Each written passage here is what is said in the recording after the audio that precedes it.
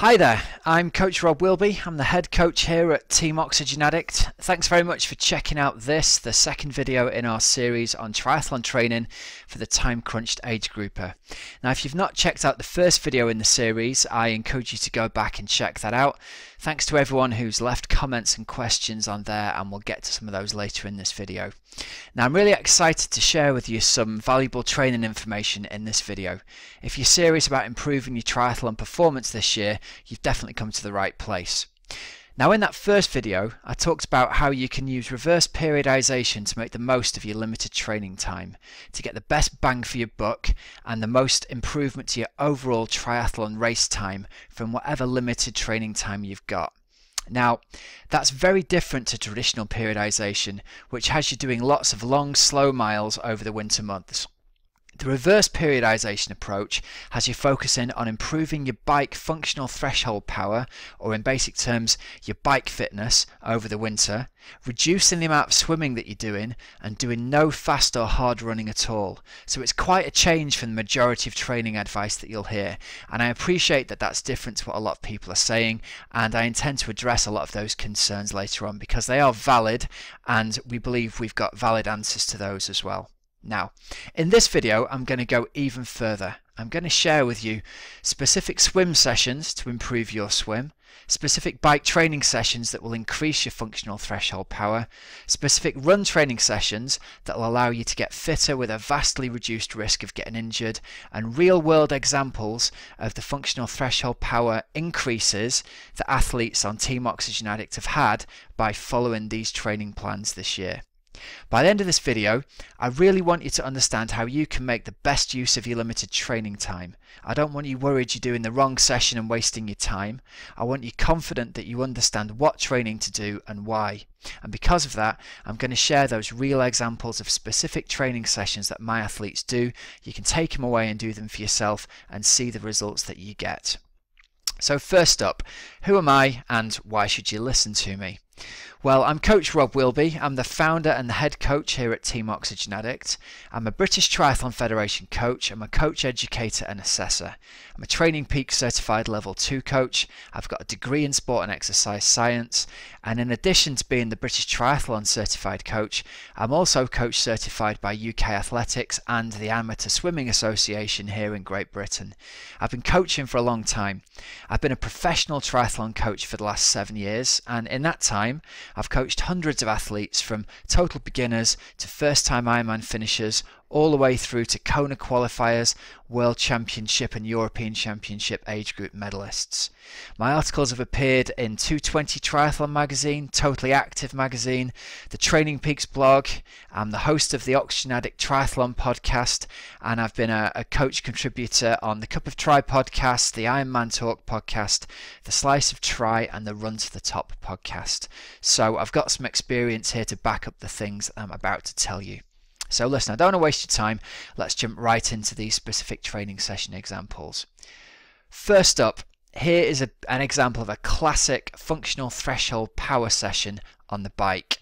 This is a screenshot from Training Peaks. This is what you'll get with the Team Oxygenaddict plan, and it's really simple visual representation and a description of how you're going to increase your functional threshold power. So before we do this, we'll do a test and we'll work out exactly how much power you can put out at that functional threshold level. If you haven't got a power meter, that's okay. We'll talk about ways within the team that you can do this using a heart rate monitor or even using perceived exertion.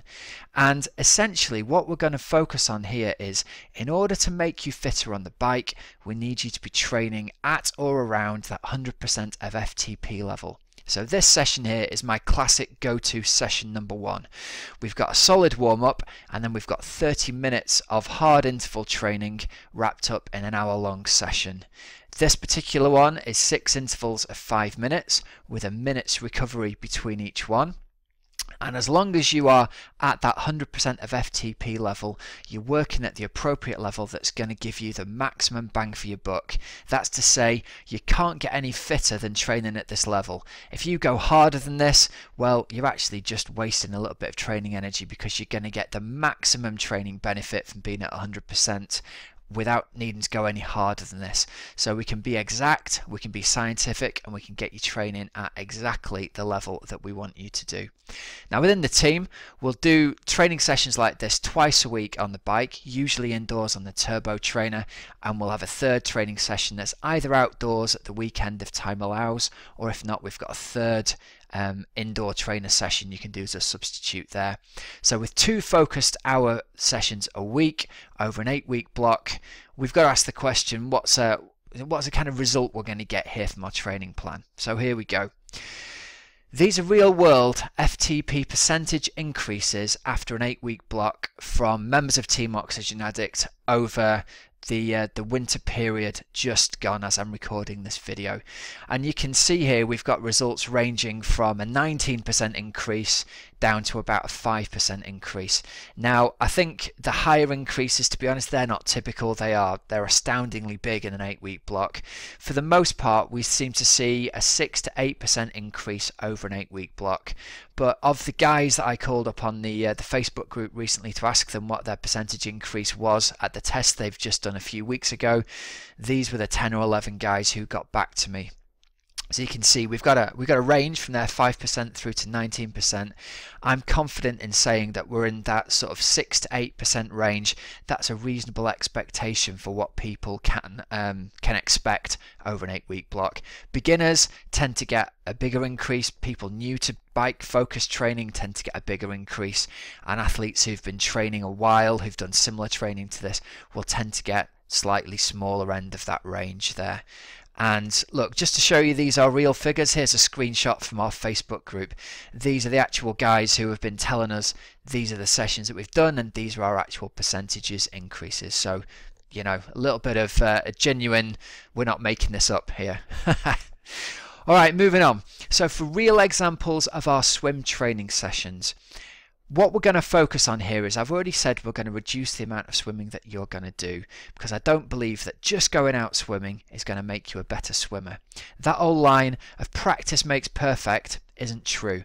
Practice makes permanent in terms of swimming, and just doing a lot of swimming is going to embed any stroke imperfections you've got into your muscle memory. So we're going to spend your valuable training time actually practicing correct technique. And here's an example of one of the training sessions that we'll do. This is what I call a drill CSS session. Half of the session is focused on specific drills that are going to get you fitter. Sorry, not get you fitter, they're going to get your technique improved. And then the second part of this session is going to be what's going to improve your fitness. So we're going to work through a range of drills. The 6-3-6 drill, front skull, mid skull, head down doggy paddle are all drills that are going to address body position, catch and feel for the water. Now these are a range of drills that I've used coaching on pool deck with real world athletes, and I know that they're a general real good catch-all drill that's going to help improve the majority of stroke flaws for the majority of people who don't have access to a real world swim coach. Now we've also got the access to do video analysis and remote video analysis on our athletes, but if you haven't got access to that, these drills, and you can go and check them out on the internet, are guaranteed to help improve all aspects of your catch and pull. So they're really worth focusing on. And what I like to do here is, you can see sets of 50 meters of swimming where the first 25 is a drill focusing on whatever that drill is, and the second 25 is easy full stroke where you're trying to feel the effect of whatever that last drill was, actually embedding it into your stroke. The second half of your session here is going to be swimming at CSS pace, or that's an analogy for threshold swim pace, so comfortably hard swimming with relatively short recoveries. So in an hour-long swim session here, we've got a good chunk of stroke improvement and we've got a good chunk of fitness improvement as well. In terms of the run sessions that we're going to do, now I mentioned earlier that we're not going to do very much specific fast running, and in fact during the winter months my athletes are not going to run fast at all, and the reason for that is simple. Running fast is the most common way to get injured. Injuries are going to limit your ability to train, and that is going to limit your ability to improve. Now this run session is a bit of an eyebrow raiser for a lot of people, because they come in expecting to be given hard work by a coach, and what I tell them is every 10 minutes I want you to walk for a minute. So this 9-1 means that you're going to go out and run at an easy pace for 9 minutes, and then you're going to walk for a minute. Now the real benefit of this is during that walk break you are going to recover, and because you're recovering as part of the training session, you'll have a much faster recovery overall from the session that you're doing. You won't get sore after your long runs anywhere near as much as you currently probably do, and the knock-on effect of this is that when you then move forward and string together weeks and weeks and weeks of consistent running without getting yourself injured, you are going to build a really strong, durable runner's body. We're working really hard on the bike on your cardiovascular fitness, and you're going to end up as an all-round, rounded triathlete. Now, some common questions that came up from video 1, and I've drawn these together into sort of threads here. A lot of people were saying, why do more triathletes not train this way, in the reverse periodization way, if it's so effective? And I think part of the reason is people have come from a cycling background. The old school cyclists don't do this kind of training very much. Maybe it's because they're just going out and love riding the bikes, and that's totally valid, but I don't think it's the most effective use of your training time. Even pros like Joe Skipper and Lionel Sanders that I've interviewed for my podcast, they say it's the hard interval work at functional threshold power and above that's really been the key for them to improve their bike fitness. So by getting in and using that training time in the most effective way, you're going to get the biggest bang for your buck. I'm certain that everyone who's come into the team and tried this has become convinced about its effectiveness when they've seen the results. And I encourage you that if you're not convinced, give it a try. The worst thing that's going to happen is you're going to get yourself fitter even without realizing it. Now, another common question is, I've read that I need to swim 3 times a week for an hour each time if I'm serious about improving. And, you know, that's a valid point. If you go and swim 3 times a week for an hour each time, you are going to get massively improved fitness. And if you are really serious about improving your swimming, there's no question that the best way to do it is having a structured swim coaching plan and swimming frequently. But for most athletes, if you haven't got the time to be swimming 3 times a week, I don't think it's the most effective use of your limited training time. So what we're going to do is we're going to reduce the swimming down to once or maybe twice a week and use that training time, especially during the winter where it's most effective, and that's putting your effort into hard bike sessions. As I said, I do think there are people who are going to really benefit from doing more swim training than this, but for the majority of people who want to become better all-rounded triathletes, we can spend our training time in a different way. Now, a third question was very common was, I just don't understand how I'm going to get to be a faster runner if I'm only ever doing easy and steady runs. It kind of sounds too good to be true, and it doesn't make sense. And you know, I hold my hands up, it doesn't seem to make any sense. It holds true that all the fast runners you've seen at a running club are doing hard interval sessions. But my challenge to you here is take a step back and think, I'm not a runner, I'm a triathlete. I've got swim, bike and run to all fit in, and I'm already doing 2 hard interval sessions a week on the bike. So that is increasing your cardiovascular fitness, which is going to have the same effect on your running fitness cardiovascularly as doing those interval sessions would be in running. So by only using your run sessions on a steady or an easy level, what we're effectively doing is we're building a strong and durable body. The bike sessions are going to build your cardiovascular fitness, and that means that when it comes to running races, you're going to find that you're much faster than you think you are. Now, in our next video, here's what I'm going to teach you. We're going to show you some case studies from Team Oxygenaddict members. Now, these are real athletes just like you in the real world with busy, demanding lives outside of triathlon who followed our training plans this year.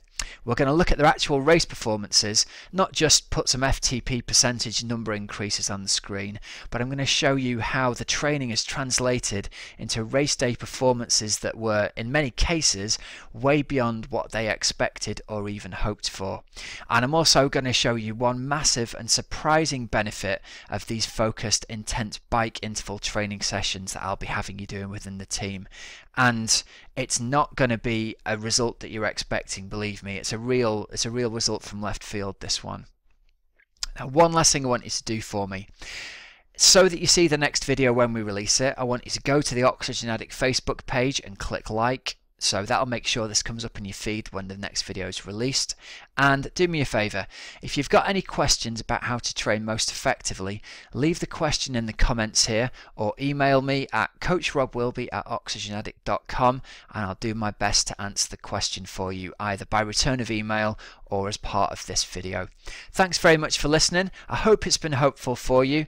Go away and give this a try, and let's see what the results give you. Thanks very much, guys, and I'll speak to you again soon.